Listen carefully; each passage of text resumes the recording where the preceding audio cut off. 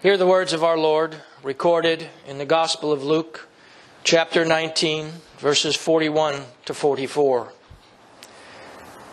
And when he was come near, he beheld the city, and wept over it, saying, If thou hast known, even thou, at least in this thy day, the things which belong unto thy peace. But now they are hid from thine eyes. For the day shall come that thine enemies shall cast a trench about thee, and compass thee round, and keep thee in on every side, and shall lay thee even with the ground, and thy children within thee. And they shall not leave in thee one stone upon another, because thou knewest not the time of thy visitation. May the words of my mouth and the meditation of my heart be always acceptable in thy sight, O Lord, my strength and my Redeemer. We pray in the name of the Father, and of the Son, and of the Holy Ghost. Amen.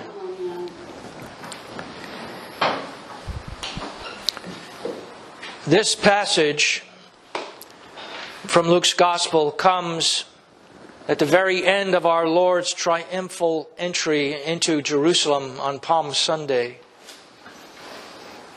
He has received the adulation of the crowds.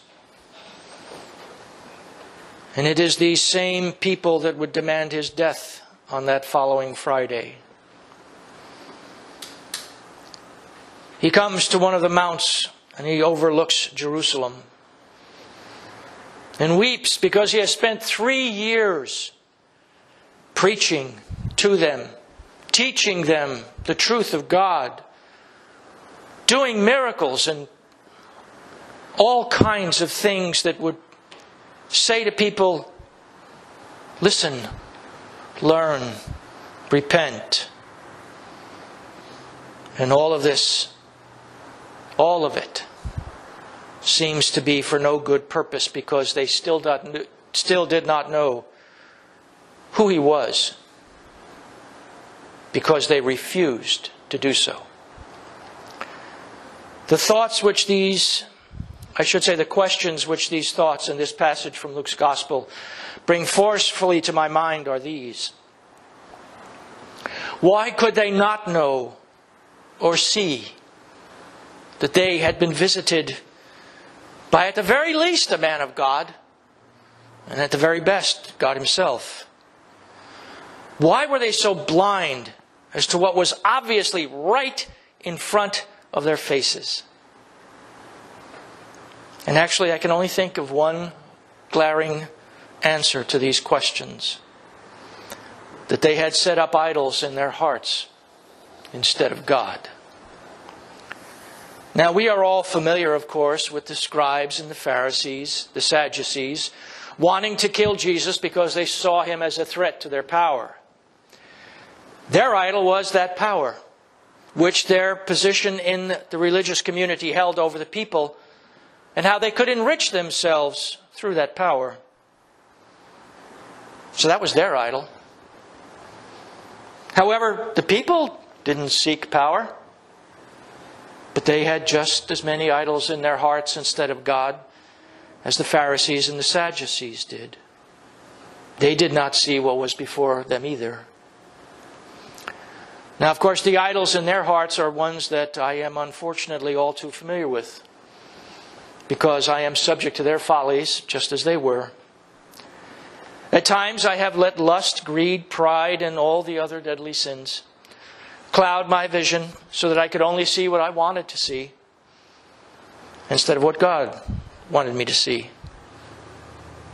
Did I know God's will and law? Oh, I certainly did. I certainly did.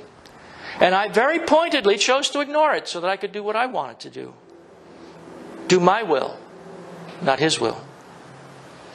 I was all too familiar with what St. Paul says in 1 Corinthians 12:2 from the epistle for today. Ye know that ye were Gentiles, carried away unto these dumb idols, even as ye were led.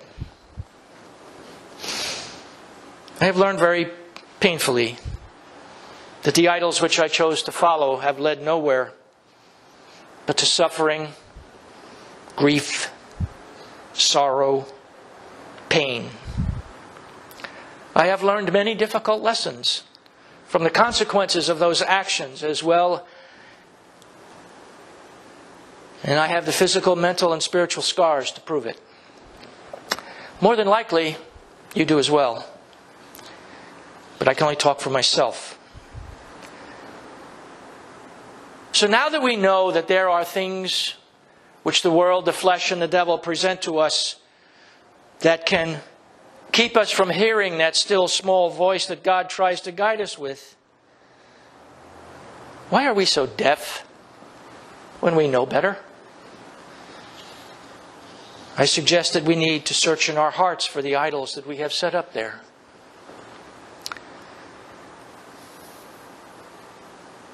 One of the things that I have recently discovered in my heart was fear. And I wish I could say that I was afraid of something that was important. But I cannot. The fears in my heart are minor and personal at best, frivolous at worst. And in reality, they are not worth the attention I give them. At the same time, I am aware of them, and I let them distract me at the most inopportune times, leading me to do stupid things. Do I know better? Oh yeah, sure. Do it anyway. Like I said, I know it. I just don't listen. And knowing this, I wonder why I still fall prey to them time after time after time.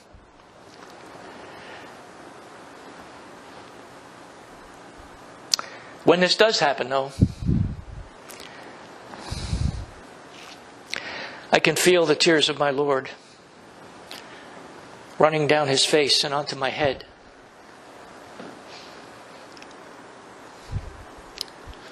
Just as He cried over Jerusalem.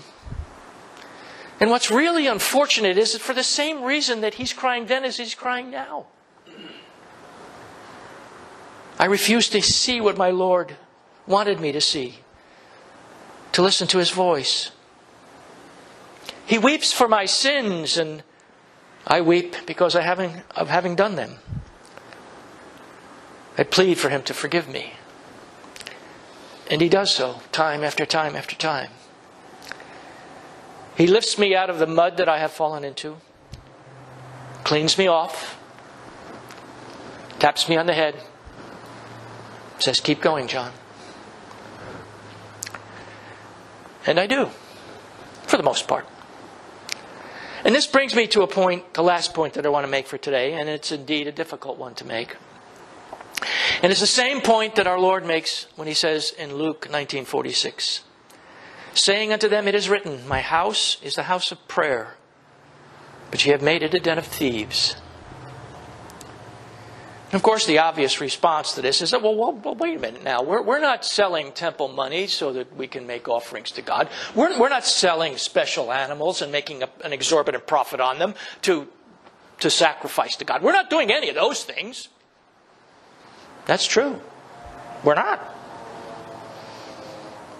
However, just like the people of Jerusalem, we may have very well set up idols in our hearts as to what we think God should look like rather than what He is. So in effect, we are stealing from God by withholding His worship and giving it to our idols instead of to Him. And this is all very well and good, but why is it important?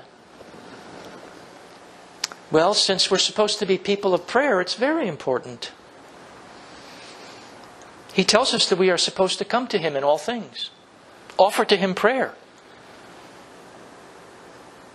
But what happens when we have idols? Well, God spoke to that when He spoke to the prophet. And his words are recorded in Ezekiel chapter 14, verses 2 to 5. And the word of the Lord came unto me, saying, Son of man, these men have set up their idols in their heart, and put a stumbling block of their iniquity before their face. Should I be inquired of at all by them? Therefore speak unto them, and say unto them, Thus saith the Lord God, Every man in the house of Israel that setteth up his idols in his heart, and putteth the stumbling block of his iniquity before his face, and cometh to the prophet, I, the Lord, will answer him that cometh according to the multitude of his idols. that I may take the house of Israel in their own heart, because they are all estranged from me through their idols.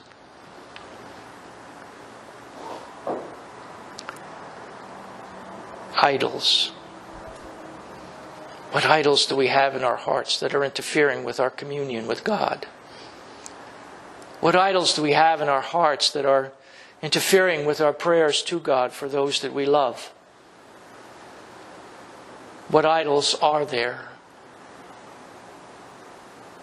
that keep us from hearing that still small voice which says, "This way"? So if we desire the gifts of our Lord that are described in the epistle for today, and expect God to hear our prayers as we've asked for in the collect for today, and do not want to hear our Lord cry over us as He cried over Jerusalem, then we need to remove the idols from our hearts. And we need to do this before we come to God, or He will take us in our idols, just as He took the people of Jerusalem in theirs. In the name of the Father, and of the Son, and of the Holy Ghost. Amen.